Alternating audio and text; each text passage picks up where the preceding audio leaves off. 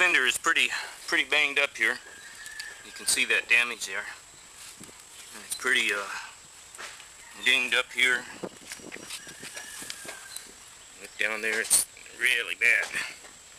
So I found another fender. This brace all inside is all messed up.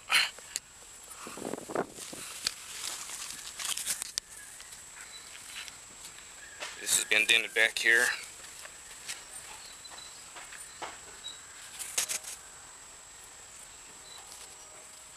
So I found another fender here.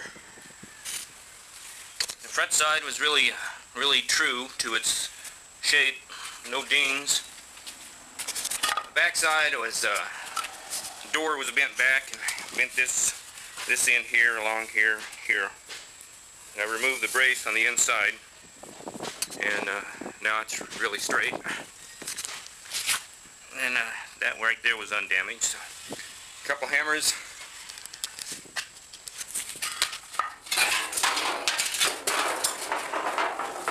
I used a thin cutting blade here and a very sharp chisel. This is the brace. Was right in here and riveted together here. Or not riveted, but spot welded. So I used the chisel first to break this open. Put this chisel in here and hammer in between the two parts. Pull it apart like this one.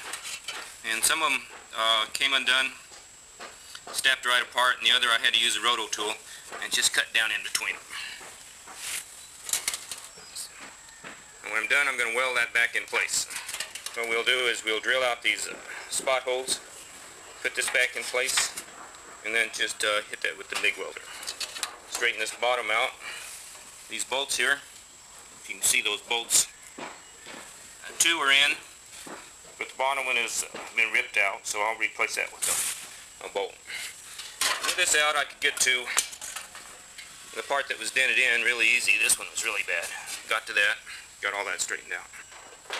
You run navel jelly all on the inside. The rust inside there wasn't bad at all. But on the back side of this brace here, right here, it was pretty bad. So that's two navel jellies and a wire brush. It's a regular wire brush, not the electric. So you guys can take at least two more navel jellies to get all that rust out of there.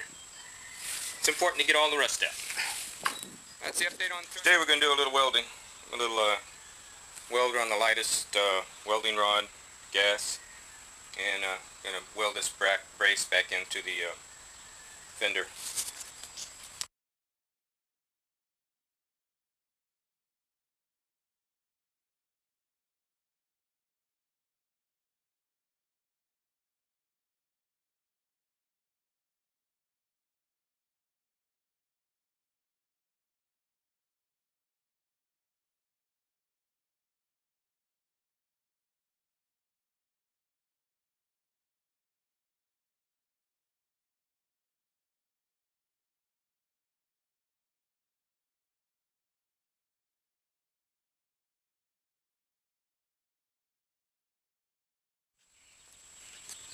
Got the bracket welded back on the support, and I'm putting the fenders on.